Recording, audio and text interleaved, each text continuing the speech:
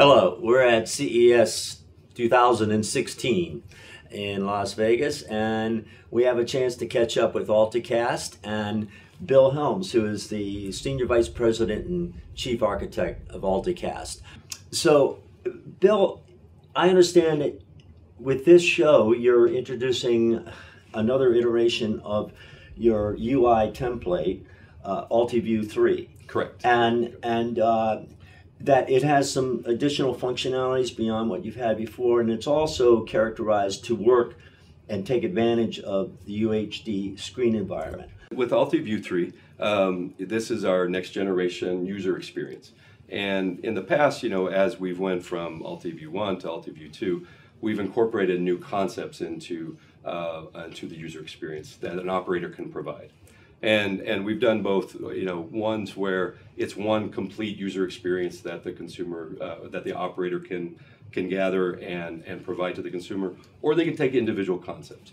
And what we've done here is we're introducing AltiView 3 and really the collection of functionality that's present in AltiView 3 to start associating content that the operator has and that they're providing to their subscriber, and give that consumer not only a better way of discovering it, but also a better way for the operator to associate their content with that consumer, not only as their subscriber, but that consumer as a total person. And there are other parts of their lifestyle, other media they participate with, as well as other things that are going on in their life. And to take that and relate that to the operator's content and build a closer bond between. And they could be mixed and matched in different ways.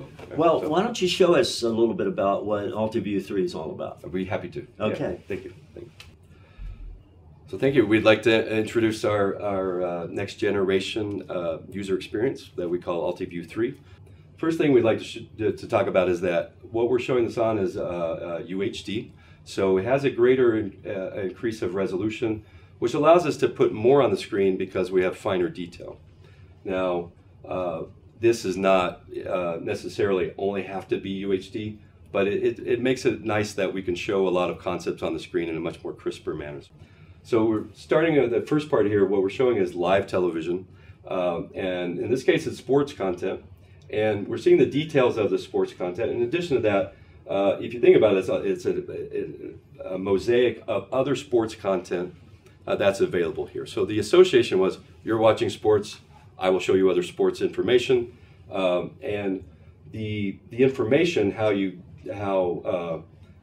we may present this mosaic, the technology behind it, can vary depending upon the actual operator's network. So it could be a separate mosaic video stream, it could be a collection of tuners that are available in the box. It could be implemented a lot of different ways. The key concept is, I'm showing you related content to what you're seeing on the screen. I think everyone's pretty familiar with this concept. Then we go to the next sort of stage of, I'm still watching live TV, but what I'm showing you here now is the popularity of the actual content that's being shown at the exact same time. So I can see right now that 20% of the viewership, and that definition of the viewership could be as small or as large as you want, right? It could be a national viewership, it could be your local viewership.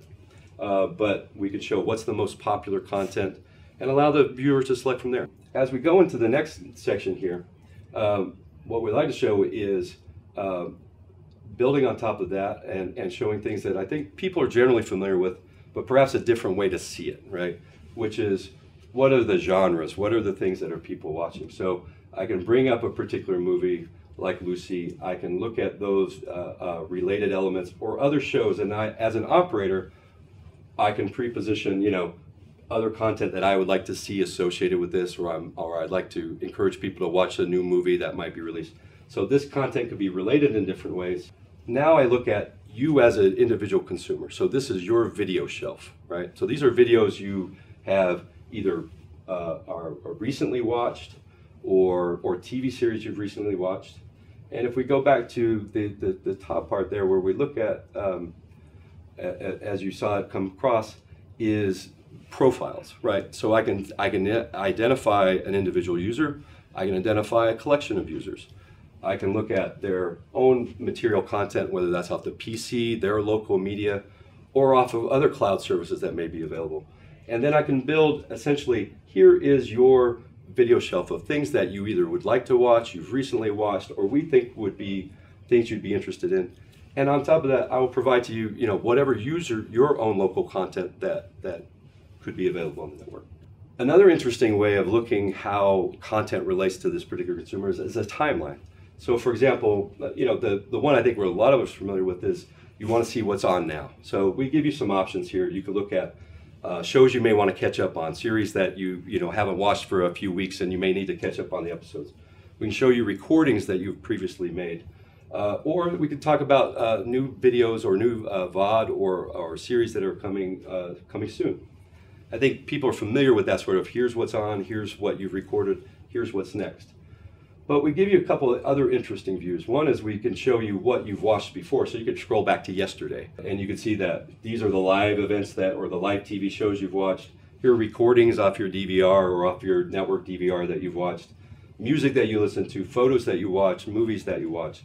In addition to that, we can collect data over periods of time and then provide more useful information to the consumer that, hey, 30% of the time you watch thriller movies over the last 2 weeks. So it's a way of guiding the consumer and giving them feedback that you understand what they do, what they're watching and how they're interacting with your service. Another interesting aspect that we see and that we see a lot of value in is how do I draw relationships between the operator's content and what the consumer is doing in their real life. So for example, let's say you've recently been to London, you've uploaded photos. That information is available within the photos of the GPS coordinates on the photos, various ways of getting the information.